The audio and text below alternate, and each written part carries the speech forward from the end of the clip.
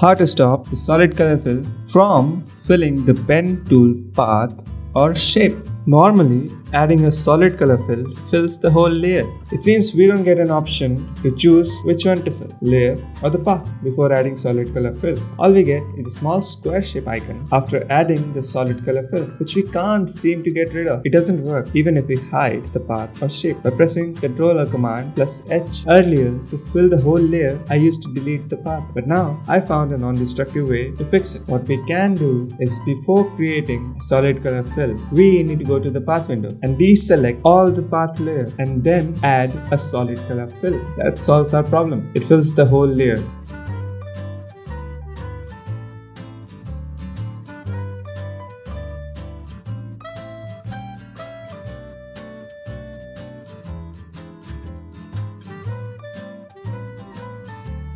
If you create a new path layer in path window or leave an empty path window selected, it won't work. It creates a new layer named color fill shape path. And when you start making path in the new path layer, the solid color starts filling the path or shape. That's it for this video, guys. Thank you for watching.